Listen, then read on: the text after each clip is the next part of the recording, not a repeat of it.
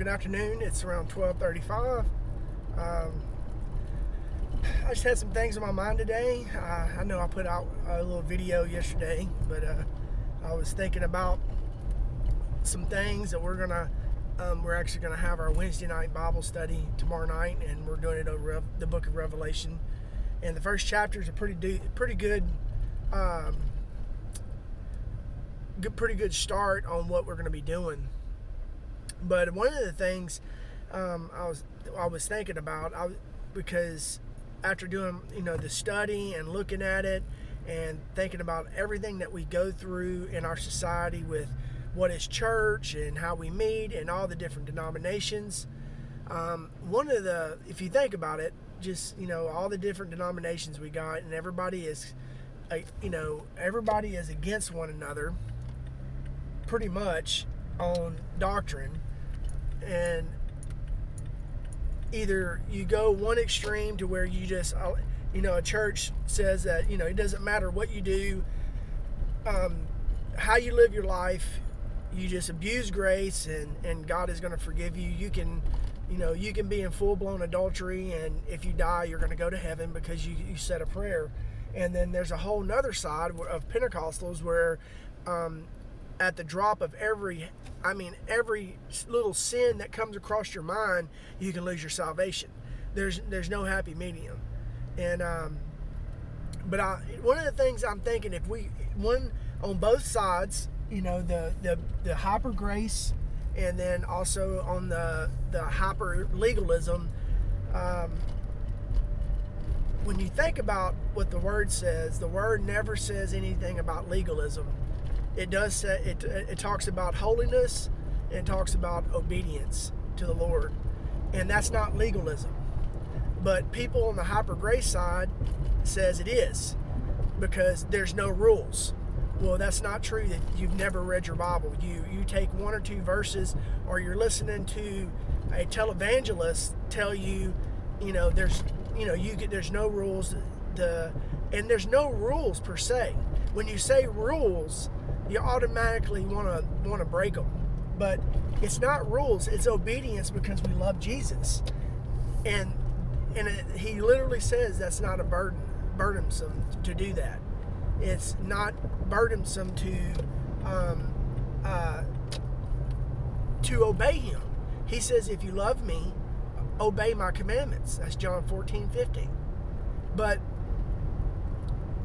when the hyper grace people hear anything about obedience, they put the brakes on, they yell legalism, they yell Pharisee. But whenever you have a legalist that make up rules as they go because of their denomination, and every denomination does it, don't get me wrong, everyone has their set rules, but I'm talking about a real legalistic group. They have no grace. There's no grace at all. It's like they take the grace of God and throw it out the window, and they only hear their denominational rules. Don't cut your hair. You got to wear long sleeves. You can't do this. You can't do that. We'll disfellowship you. All the different things, and that's not obedience to the Lord.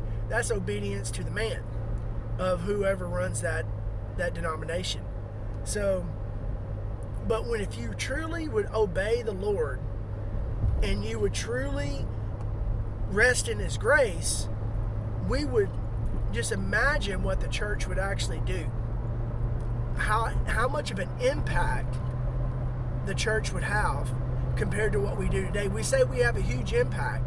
Well, majority of the impact we have is a system that we want to point people to. The impact is not pointing them to Jesus, it's pointing to a system. And that is not what the Word wants us to.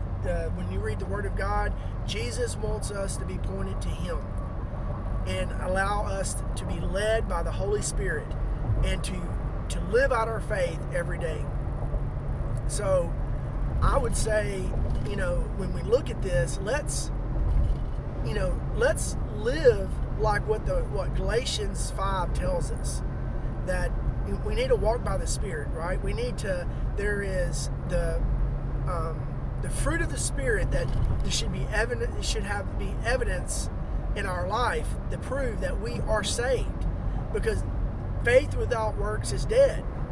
And in most evangelical churches, you say faith without works is dead, they automatically think legalistic, working for your salvation. But that's what the word says, not working for your salvation, but that our faith should have works behind it automatically. When we walk in our faith, there's going to be works that follow it. Works don't pull our faith. Our faith is in the lead. It is the caboose whenever in our life, that the faith in Jesus. Jesus is the engineer, and he's operating that train.